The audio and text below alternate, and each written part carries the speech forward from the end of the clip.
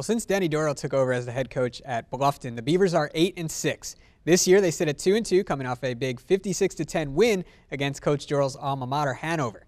Connor Sheehan 3 for 4 scores. Devontae Thomas Wright rushed for 3 more, and Wayne Trace grad Colby Spees even added a touchdown pass in the win. Beavers looking to continue that offensive momentum into today's homecoming game against Rose Hulman. Great day for football, great crowd on hand. Beavers get it first. Tyler Sheehan.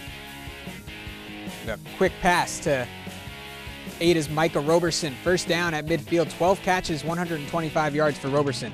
Then the handoff to Thomas Wright. It's another first down for the Purple.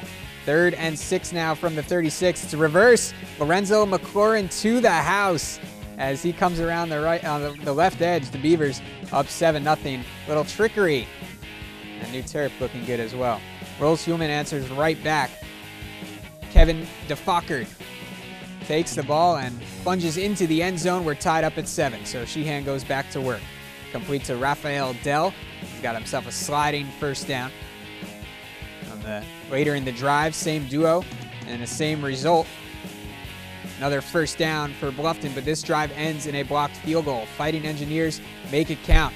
Austin Swanson, beautiful pass to Jacob Dye to put Rose up 14-7, and they hang on for the 28-27 win over Bluffton.